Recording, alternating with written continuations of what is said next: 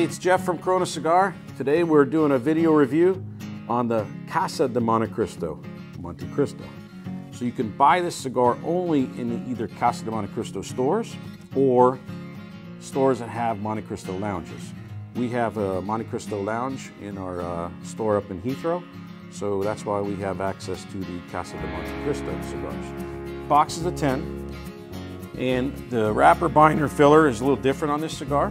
You see it's got the Ecuadorian Sumatra wrapper, so it's a little darker. It's going to be a little spicier, a little heavier tobacco. And then the blend of filler, we got a Nicaraguan binder, Nicaraguan and Dominican filler. So I'm going to fire this up.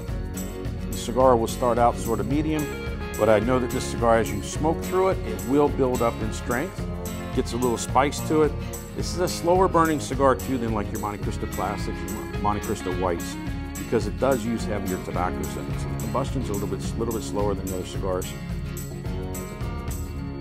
Great flavor. A lot of flavor, but also a lot of aged tobacco in it. You're not going to taste any kind of harshness or bitterness with this cigar, but you're going to get lots and lots of flavor. Montecristo, Casa de Montecristo. Enjoy.